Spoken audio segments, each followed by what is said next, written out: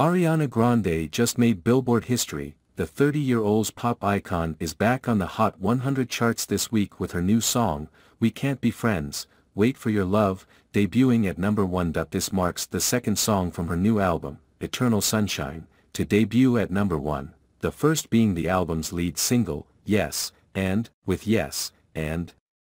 Ariana tied the spot with Taylor Swift as the artist to have the second most number of chart toppers, 6.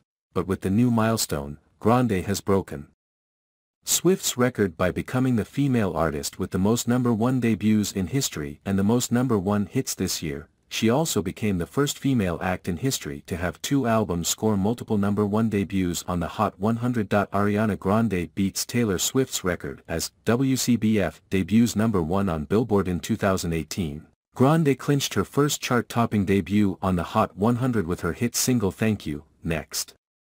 She then doubled her triumphs the subsequent year with 7 Rings, another track hailing from the same album, Thank You, Next. In 2020, she etched her name in history once more by securing 3 chart-topping debuts on the Hot 100.